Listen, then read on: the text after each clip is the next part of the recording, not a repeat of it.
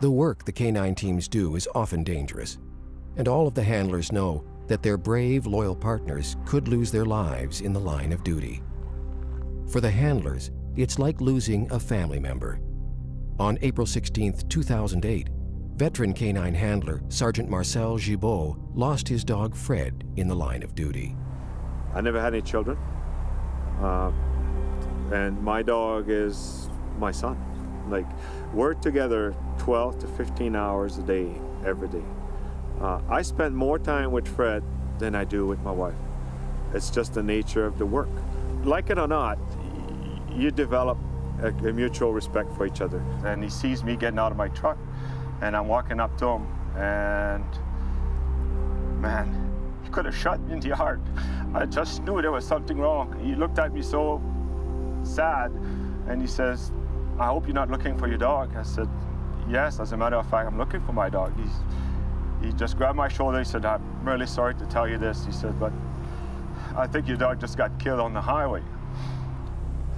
So I got up there, and it's like, I look at the monument, and it just hit me, right? Like, oh, I know what I'm here now, right?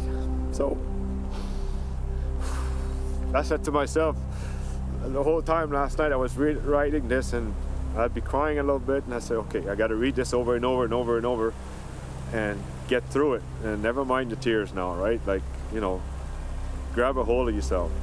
It's tough, because it's almost saying like, okay, now your name is on there, now it's goodbye, Fred, right? And don't want to do that.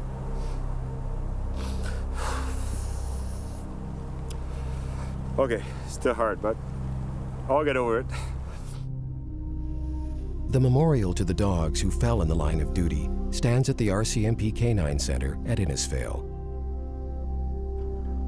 And so, the canine handlers constantly work on their training, never take anything for granted, and marvel in the gifts that their canine partners bring to every day. Oh, it's a great comfort, especially when you're tracking and trying to apprehend someone. Sometimes you're not sure how many, if they're armed, what their intentions are when you find them. And knowing that it's always going to be you and your dog, you're not just, in it by yourself. It's a tremendous comfort. Yeah, there's not a day that goes by that I'm not proud. I don't know. I love him with all my heart, and he cracks me up, and I'm sure he's probably sick and tired of hearing me talking in the truck and can hardly wait for retirement, but I have a good time with him, so. He'll do the tasks that we want him to do, but then, let him be a dog. He's, many's the time he'll chase his tail in the back of the truck or just be goofy, and that's one of the best characteristics that he's got that I like, so yeah, he kind of suits his handler. Oh, I love my dog for sure. There's no better partner in the world. I never have to worry about if he's going to be there for me. Most reliable backup I could think anyone could have. Good boy. You won't find the members of the canine team bragging about their accomplishments. For the members, the pride is in the work itself. The RCMP's canine unit is known and well respected around the world. Every year, law enforcement teams come to study the way the RCMP breeds and trains their dogs.